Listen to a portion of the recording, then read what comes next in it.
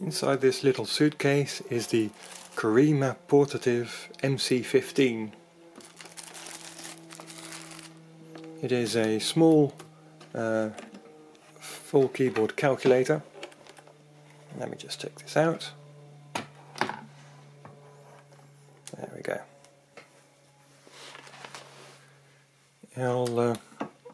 Let me just show the underside.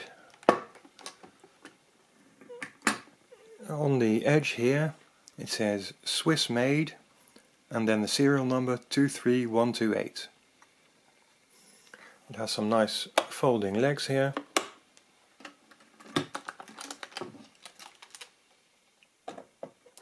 It weighs about 2.5 kilograms, so it's not very heavy for a machine like this. I'll turn this around, I'll press this down. Right, so now we're ready to go. It has an 8-digit display.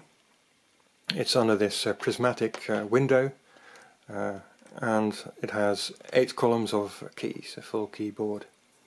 These lines here that separate the columns, those are on this transparent overlay, so you can turn over the overlay if you want to have the dividing lines somewhere else. But if you have it like this, you use 2 digits after the decimal point. The white line here was added by an earlier owner of the machine. Unlike most machines with a big lever, the lever doesn't actually perform the operation. In this case it's done to prime the mechanism, to add energy to the system. The operation, the addition or subtraction, is actually done when you press the other keys. For example, if I type in 123, it gets added to the register immediately, and to add a new number you prime the mechanism again, and that releases the keys from the keyboard, and you can type in the next number to add. That gets added as soon as you press the digits. If you type a number and you've typed it wrong, typed the wrong number, you can still correct it by pressing this C button. When you press that, the keys pop up and the register is returned to its previous value. And you have to prime it again before you type what you want it to do. To subtract, you use this minus button. You have to press that before you type the number.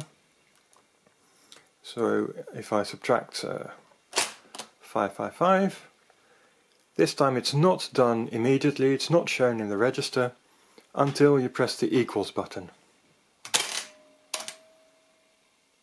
That's when the operation is done, and then you prime it for the next operation, the next addition or subtraction. If you subtract something that's larger than what you have in the register, you'd get a negative number, of course. If I subtract this,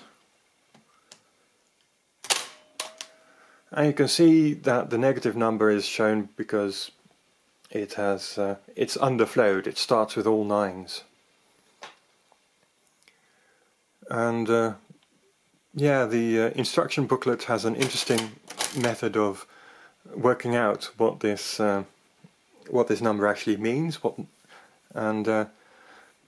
you do is you simply start from the right hand side and add whatever it takes to make this turn this into 0. So there's a 2 here, so I add an 8.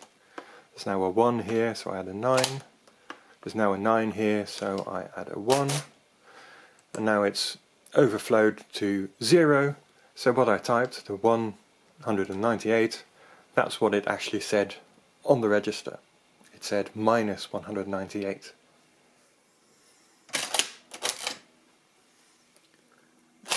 If you want to clear the register, you use this 0 button here.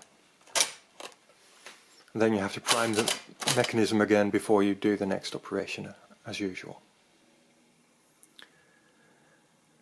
Multiplication, that's done by repeated addition, and you can use this small dial here. For now it's been on set to A, which is for addition. That means that every time you press the lever, the keyboard gets cleared. But if I set this to 4, for example, if I want to multiply something by 4, I type in the number. That already gets added to the register once. And now I start pumping the lever. Now I have it twice, 3 times and 4 times. And each time I press the lever, this dial moves down. It started at 4 and now it's moved around to A, normal addition. So the next time I push the lever, it does nothing anymore because it's now on A. All it does is clear the keyboard. So what's left here is 4 times that initial input. Suppose I want to multiply that number not by 4 but by 34, then I'd have to just do each digit separately. So now I'm doing the 30, I'll put this onto 3 and input the number I'm multiplying 1 column to the left. So now I do that 3 times, 1, 2, and a 3rd time to clear the keyboard. So what I have here is 34 times the input. Unfortunately, this does mean that you have to input this number several times, each time 1 column shifted. So it's not a really good machine for multiplying numbers. It's even worse for division, because this repeating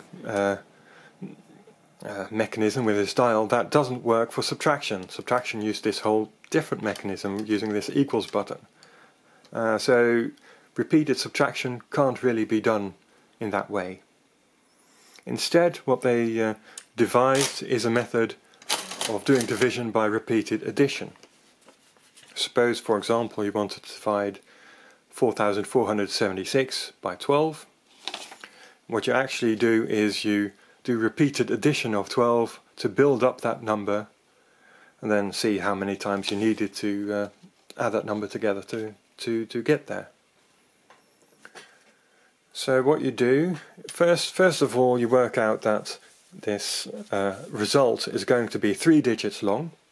So we reserve the last 3 columns for the answer. And we'll reserve the first 4 columns for building up this numerator. I put in the denominator 12 on the far left and put a 1 on the far left of the results columns. And now I put the dial onto R. That means that pressing this lever will repeat the addition without clearing the keyboard, but it also keeps it on R. It doesn't slowly move down, and with each press it just keeps repeating indefinitely. So I've got 12, and I want to know how often I have to add it together to exceed or to reach 44. So I start pressing. Now I've reached 48. I've gone over the 44 I wanted. So I cancel that last addition. So it now says 36, and it says 3 here because I've done the addition 3 times essentially. Then you move 1 column to the right, so put 12 in the column to the right. Oh, hang on, it's locked up. I have to prime the mechanism first. So I move 1 column to the right, and also on the answer I'm now doing the next column, the tens column, so I put a 1 there. I've not exceeded the input yet, so the goal yet, so I have to add it a few more times.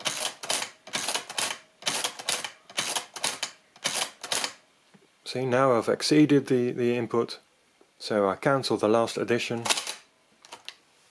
prime the mechanism for the next set, move 1 column to the right, and a column to the right on the answer as well, and I'll start adding.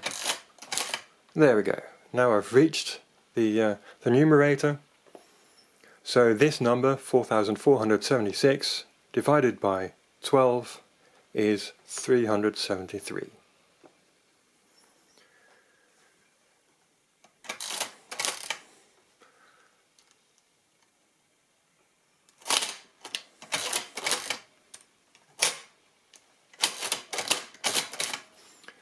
Well, there we go.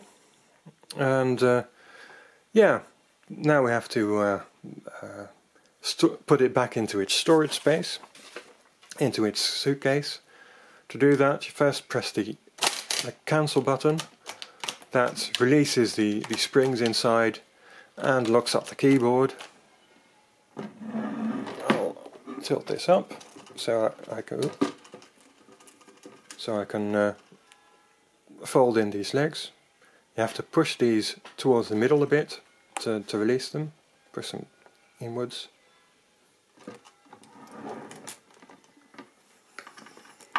And here it goes into the box.